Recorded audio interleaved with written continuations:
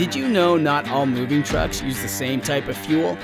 Picture this, you're moving from Arizona to Seattle.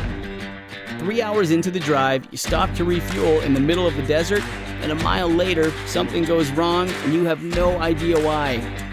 Did you put unleaded gas in that diesel engine? Many renters don't realize some trucks require diesel fuel.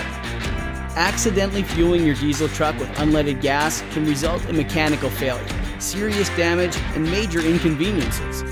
If you're unsure of what type of fuel your rental truck requires, you can confirm by checking the sticker on the fuel tank, the driver's side door, or the label on the sun visor.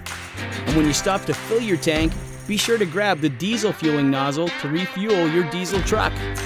That way, you'll never be left stranded, calling our 24/7 roadside assistance team. Instead, you'll keep things moving. Thank you for renting from Penske, and drive safe.